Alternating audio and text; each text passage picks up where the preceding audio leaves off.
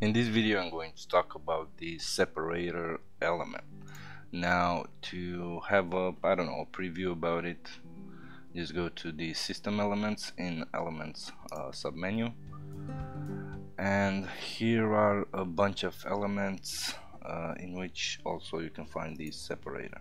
Now as you can see here, it says just a few pixels before, that's a separator. You can change color, height, size and margins. So basically, as you can see here, this is a separator. Now of course, a separator, its purpose is to separate and divide certain I don't know, sections, elements, blocks or whatever. So I'm just going to create a new page and I'm going to say separator demo. I'm going to enable the page builder, publish, and edit the page with page builder. I'm not sure if I will just create the page. So first I have to create, sorry about that, that's my dog barking in the house. Yeah, sorry about that. So I'm going to search for the custom subheader,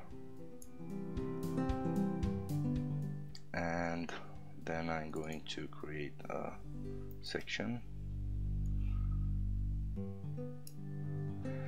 and I'm going to add the separator element right here. So just search for the separator and add it to the canvas.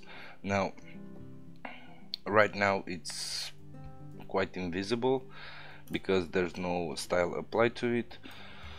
So I'm just going to start with the colors so you can first see it. So I'm going to add let's add a blue, and I'm going to increase the separator height. I think something happened here. Yeah, this is it. Let me make it a red.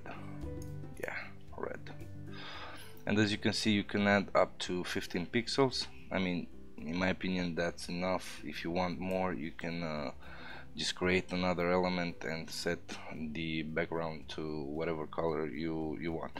This element purpose is strictly to separate, divide, and so on. So I'm going to leave it as 5 pixels. Like I said, you can change the color, especially live, which is a cool feature, and you can add the margins. You can add any margin you want, and you can place the element wherever you want. As you can see now that it's outside this section, basically it's fully stretched onto the whole window.